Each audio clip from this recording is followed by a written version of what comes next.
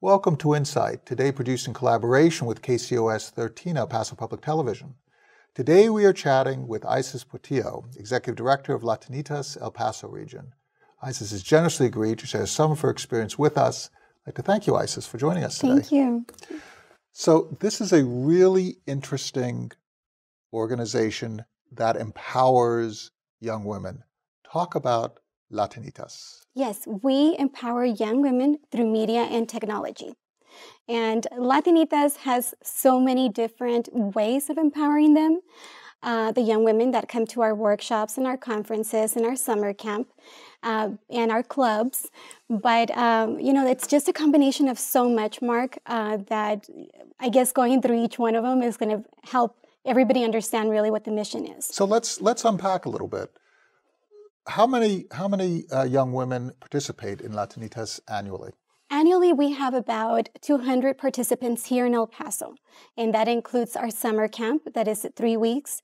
We have all of our clubs that meet on a weekly basis, and then we have workshops that we offer throughout the year, and then our main ones are our conferences for the spring and the summer. And you're transferring skills. You're basically taking cultural stereotypes, gender stereotypes, and you're ignoring them. Yes. And so you're focusing on, for example, media production. When Latinitas first started in 2002, it was by two journalists that felt that media representation for women and for Latinas was not available for them. They were not getting a lot of jobs. So when they first looked at that, it was, just as a piece of how can you communicate and how can you express yourself through journalism. And eventually that just took on a different role, that where we were, tapping into, I guess culturally, a side that nobody had ever even expressed. And even now, media representation for Latinas is not there. So once that started, who would have known that media was going to change so much in the last 15 years? Now with all the mobile media that we have, and we have the ability to film from our telephones, which Apple really introduced in 2007 or in the next iteration of iPhones. You actually have a full media studio in your hand as you're walking down the street. Can you believe that? Everything that we went to school to learn, they know how to do now at a very young age. And it is another way to express themselves. And so Latinitas continue to use that side, and that is the technology and media side where, everything has just evolved, podcasting, the young women, expressing through blog, through online. There's just so much going on in that digital world that we've expanded ourselves to it and embraced it. In all of our camps and all of our workshops, that's exactly what we are looking at. And it's taken a whole life of its own. So let's look at this from a business perspective.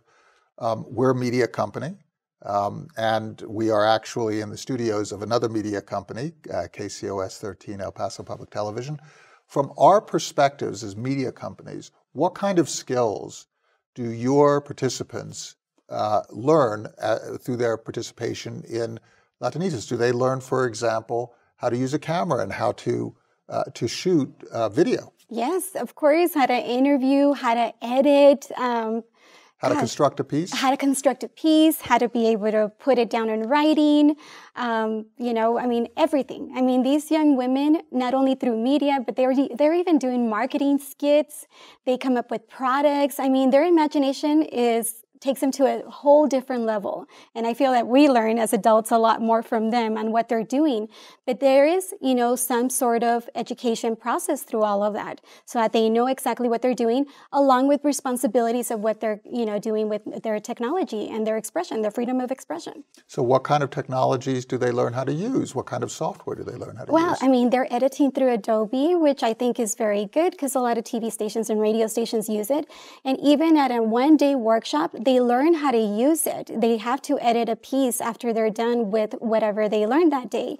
And, I keep on saying, they're 9 years old and they could walk into a TV station and radio station and have a conversation with somebody in production and know that they know how to do the same things probably not with the experience, but they know how to do a lot of the things that they're already doing. So they're creating cuts, they're doing color correction, they're looking at sound and editing for sound. They're editing for interview flow and for content? Absolutely. They're even learning how to do documentaries, and they're learning how to do even, we had a grant this past year, which was Cinema Chica. So they put together a documentary in 3 weeks about what they felt, was good content for them. We are not able to, change it for them. It has to be that group of girls that gets together. And it was, a documentary. Right? Who would have thought? Right? And that is their voice. That's their voice. It was not directed by adults. It was their voice. That was their voice. Yes, we allow them. That's the main thing the Latinitas does. Genderly and culturally, what is it that you have to say, and put it in writing, put it on video. Let's go ahead and talk about what you're feeling, and we put it through media, and it was a great piece. So what other pieces do you produce, and how do you expose the public to those pieces? Well, we have a magazine that we were publishing, and of course, once again, with the transition of the digital world taking over the magazine, we're not publishing it, but we have it online, and you can see work from 15 years ago of how women, the young women that were going to college for the first time. We have stories of young girls that were participants of Latinitas that had to run away from home to go to college because their parents were not wanting them to go to school. And so when you read all of those blogs and all of those, their expressions and where they were at, on our website, it's a great source for us to get some content and find out exactly what's going on through their minds and how we have evolved since then. There's also a strategic element here. One of the ways to deal with barriers is to make those barriers completely irrelevant. It's about power. Univision is a wonderful example of that, but there are other examples as well. So by empowering, by creating, and then allowing yourself to learn the directorial skills, and then you allow yourself to learn the producing skills, and so now you've learned how to put together resources to allow the production of content, and you now have directors who can direct that content, and journalists and other media people, whether they're editors or camera people, who can actually deliver that content. All of a sudden, the barriers don't exist because you've become so powerful that the barriers become irrelevant. They begin to evaporate. Yeah. And that's essentially what you're doing. Yeah, and I love that because there are a lot of more things that, a lot of things that we should be talking about, whether it's just cultural or whether it's, gender. There's a lot of things that we should be reporting. There's a lot of things that we should be helping each other to, work through it and, become stronger and finding a voice. And like you said, not having the barriers that we've had this far.